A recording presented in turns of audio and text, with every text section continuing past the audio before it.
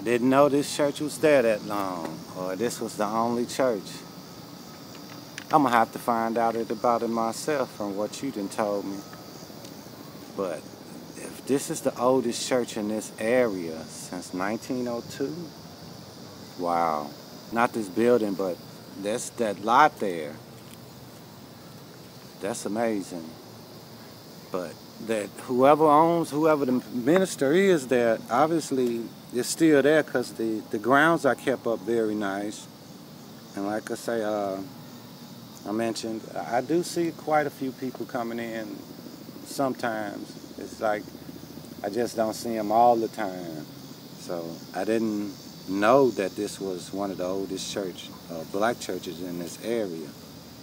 I'm gonna have to go down there and just to see and sit in the ambiance. It's still a nice, beautiful building on a nice lot. So I'll have to get and go and see that now.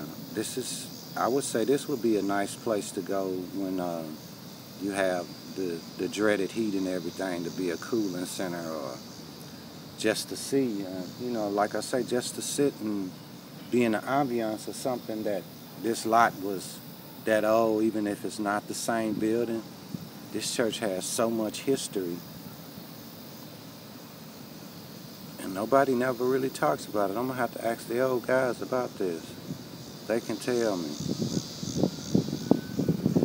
Wow.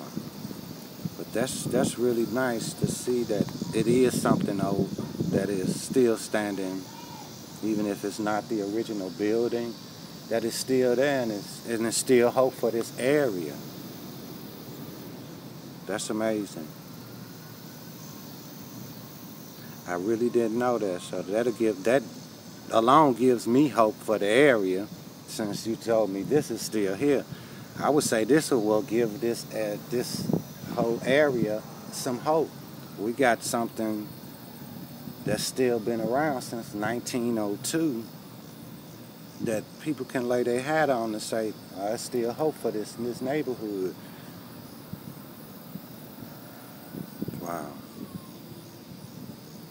That's amazing. And that's a beautiful